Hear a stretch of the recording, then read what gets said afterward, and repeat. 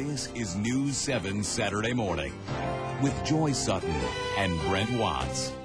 Okay, well, Brent, I know you can relate to this as a parent. Yeah. Parents are always doing what they can to make sure their children are safe. That's right. Coming up on Focus on Health, we're going to tell you about a new safety program that hopes to give parents some extra guidance. Joy will have that story coming up. Stay with us.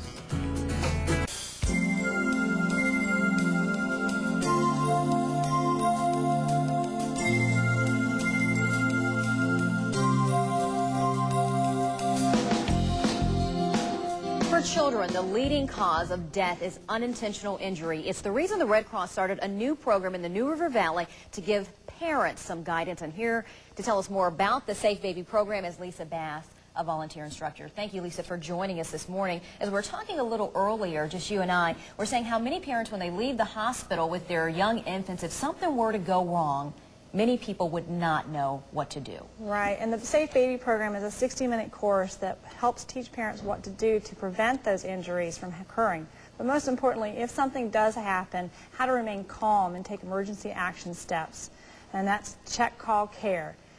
Checking the scene to make sure you're safe to enter and checking for all the vital signs that could be life-threatening. And then calling 911 and giving that information to the dispatcher so that you can get help immediately. I thought one thing that was really different about this program is you actually go into the parents' home. You bring this program to the families. Yes, I can bring this to new parents, young parents, even grandparents who are going to have a new child in their home, and look for precautions that they can take to prevent all those injuries such as poisoning, suffocations, choking, burns. And we have worksheets and guides that will help them just go around the house and look for those and make sure that they're taken care of before the child comes home. I know you said this class also includes some CPR training. What kind of things will parents learn about CPR? Will they learn how to do it on different aged children, or kind of what's the focus in that? We briefly review all that is offered in our CPR courses, infant, child CPRs. We just help teach them what not to do in case of an emergency, not to shake the child to check for consciousness, but to tap their foot. As well as if there's a choking, make sure that you're not, again, shaking the baby, that you're doing the 5 back blows and the 5 chest compressions. So that's all very important to know, just to remain calm. And right now the program is just offered in the Roanoke Valley, but I guess the hope is to expand it? It's actually offered just in Montgomery and Floyd County.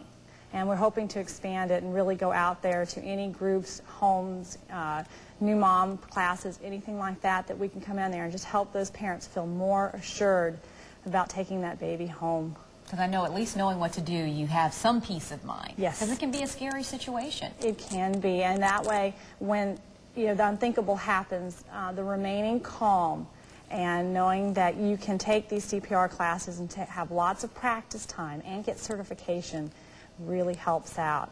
And we had a Virginia Tech intern that designed this program for baby showers. So we can do this for a baby shower. Wow. And then the parents and their guests can get a certificate to sign up for an American Red Cross course and get 10% off. Oh, okay. So a lot of good information. Well, if you'd like more information about the Red Cross Safe Baby program, you can call the number on your screen. That's 540-443-3606. You can also find a link to their website on our webpage at WDBJ7.com.